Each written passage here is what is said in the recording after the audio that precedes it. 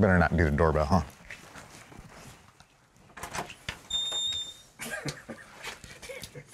Morning. Good morning, Will. What are you guys doing? We're here. We're painting the Challenger this morning, right? Hey, ready to go? I figured we'd start at the shop. No, we're starting early.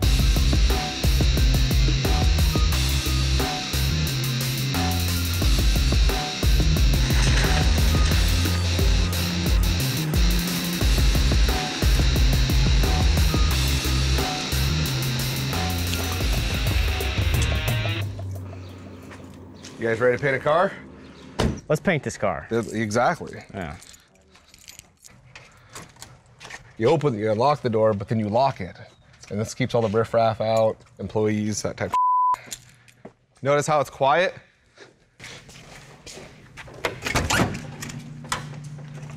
See, it's peace, quiet, nothing happening, no craziness, no noise, nobody talking to me outside of you guys, but you guys are okay.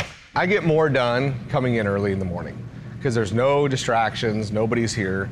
So coming in early, I absolutely love. So I got 3 to 4 hours already in my day by the time everybody else even gets here. So I'm the most productive before like 8:30 in the morning. Car is ready to go. It's still nice and peaceful. No craziness. Pretty much, I double checked it all last night. Everything looked great, looks great this morning. Nobody screwed it up. Nobody's messed with it. But it's a beautiful car. I mean, the screen's gonna be so bright as soon as I get done spraying it. You guys hear that still? It's so quiet. So this is our FJ6 single stage, bright green. So I got the paint. We are ready to go in and start spraying.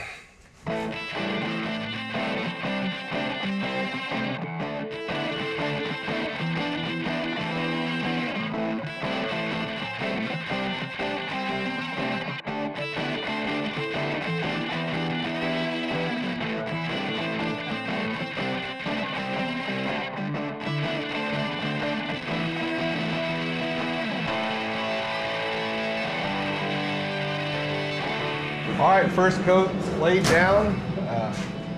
It's about 6:30 in the morning. Everything looks great. Getting ready to go in, put my second coat of color on.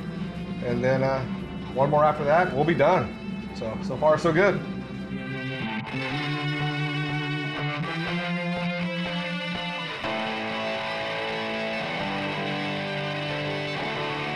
So I was halfway through my second coat when we noticed the fly going around. Again, I don't know where they come from, but sure there it is again. So I finished my second coat completely. Then I have to go back in there and try to get the fly. Luckily it was in a just kind of chill position, so we were smashed it and able to get it out of there so it didn't land in the paint at all. Save the day. These show up out of nowhere. That was my second coat. I'm mixing up more paint right now. This is gonna be my last coat. We're pushing 8 o'clock. I'll have this thing wrapped up before he actually rolls in, so we'll be good to go there. Tell that fat boss of yours if he's doing one of these weird walk-around things that I'd like to know, and you're already rolling. You ever notice that DL upstairs looks exactly like the fat guy from Seven? Remember the guy that got kicked in the stomach and spilled his SpaghettiOs? Why? So you can get the bad side of me and share it with everybody? Well, none of that's making the edit.